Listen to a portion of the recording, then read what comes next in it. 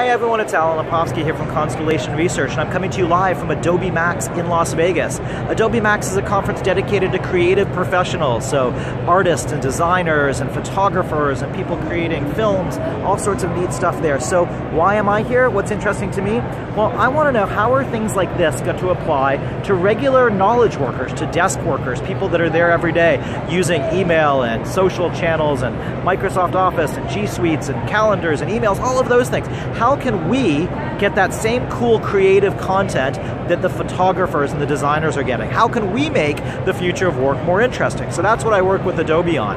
Now, there was lots of announcements this morning, things like new enhancements to Photoshop and Premiere and all sorts of other products, but there's just two areas I'm going to focus on for what I think is interesting from my research area and what my followers are doing. And the first is Adobe Spark.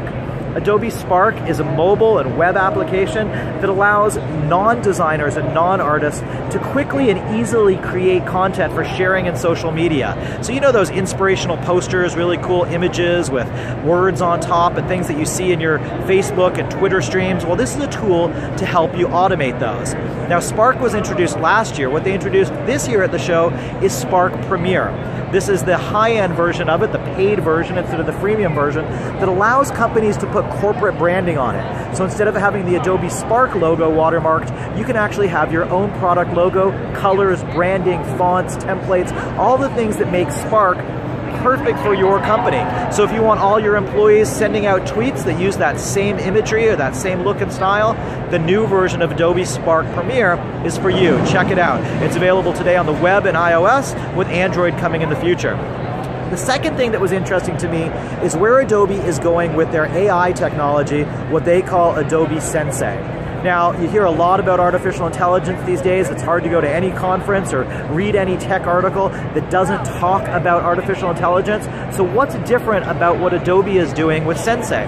Well, first of all, they're not trying to create a general purpose architecture. They're not trying to create an AI platform that anybody can use to do anything. They're focusing AI specifically on creative professionals.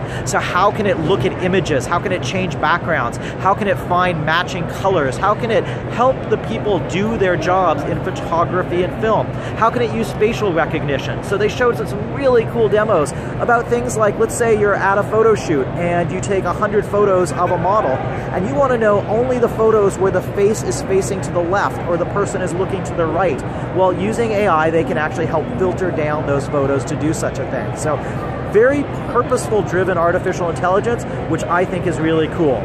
So there's lots more news from Adobe Max this year.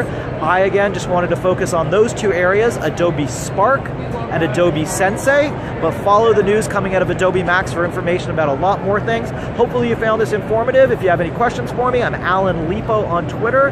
So this has been Alan Lepofsky from Constellation Research, coming to you from Las Vegas from Adobe Max. Thanks for listening. Bye.